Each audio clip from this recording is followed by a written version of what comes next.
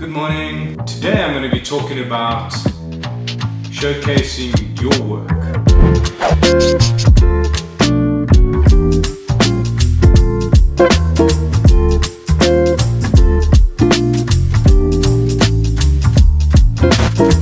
Before I interview anybody, I like to see their CV and I like to see a portfolio.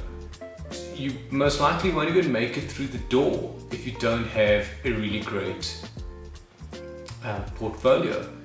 You need a good showcase of your work so that you can have potential employers or clients viewing what you're capable of doing. The proof, as they say, is in the pudding. So the first thing that I'd recommend is have a website. Websites don't have to be expensive, but I think if you're going to sell yourself as somebody who produces work online, you may as well put in the effort to actually have a great website. So you could get some hosting, buy a domain, and either in HTML do a website, use WordPress or anything like that. Pretty simple, get your work on there. The next thing is you could go and get something like Squarespace.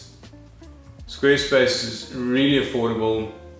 You can still point a domain to that website hosted by them, and so that's a really great solution to get your work there.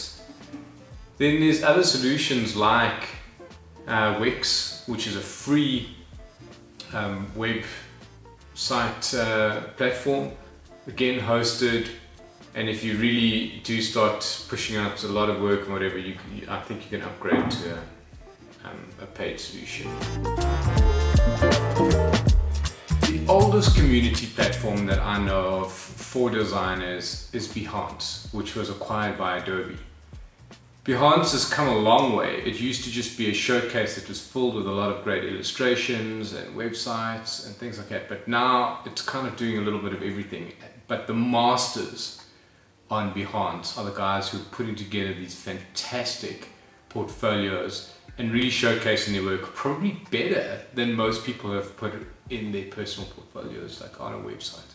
I'd highly recommend that you use Behance. It's firstly a great way to be recognized in the industry. I would say whether you have a website or not, you should be using Behance to get the word out there, to link to other social profiles, and at a default, it's free and you should be on that platform. As a designer, it's not enough to simply go and put the work you've completed. If you think about working in in-house product teams, you generally won't even get the opportunity to finish a project in a couple of months, yet alone a year. So the best thing you can do is showcase some of your work in progress. And while that was the original reason why they built the platform, which was to share the work that you were doing, it's now become one of the best platforms to actually showcase both in progress and finished creative work. So use Dribbble, and that way you can actually share your work. For anybody who wants an invite, if they're a prospect and they want an invite, find me on Dribbble, hit me up, show me some of your work, and if I like what I see and if I believe that you've got something to offer, then hey, I've got a few invites that I can bring you on board.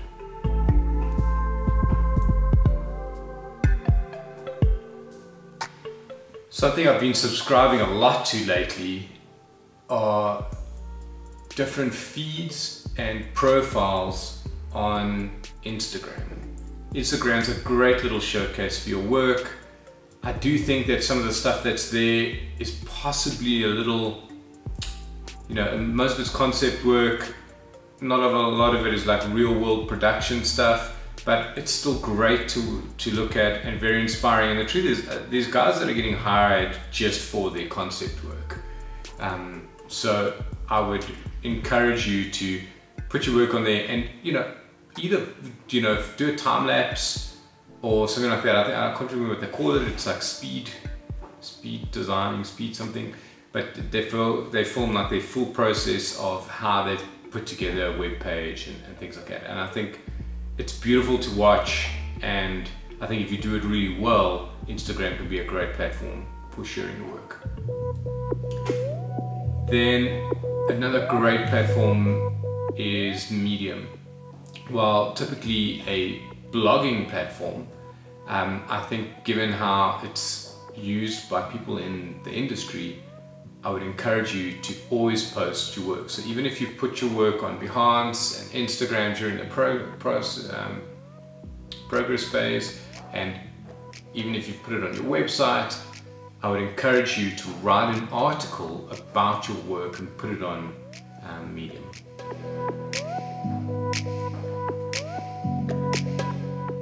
Then this channel, YouTube, has to be one of the smartest ways to start talking about the work you do and really positioning yourself.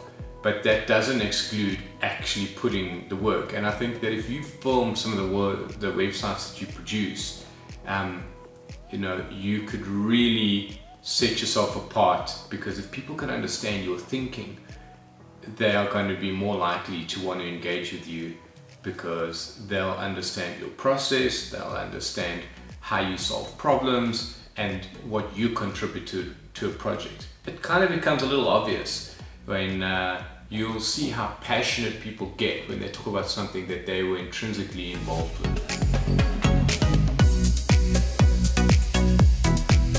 And then finally, as an extension to probably something like your website and Behance, is to actually go and use Pinterest as a way of sharing your work and showcasing your work.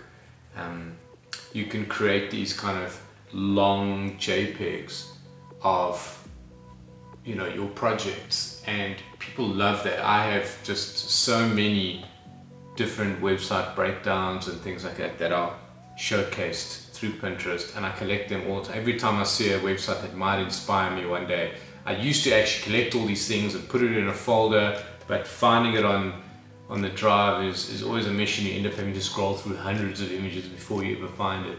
But going into Pinterest, looking at your board, it's a great way to be inspired by others, and a great way for you to share your work and at the same time inspire other people. So yeah, I hear a lot of excuses. A lot of people come to me and they go, oh, I haven't updated my portfolio, I haven't whatever. I'm guilty of it too right now. I haven't for a while. I've not felt much of a need. It's not like anybody said to me, hey Craig, can we see your portfolio? Most people would know me by reputation. I think I've been around long enough that people understand what I do, and also the role that I play now is very different. But as a designer, whether you be a student or whether you be a seasoned professional, you really do need to have an outstanding portfolio, and I would really encourage you to go ahead and craft that.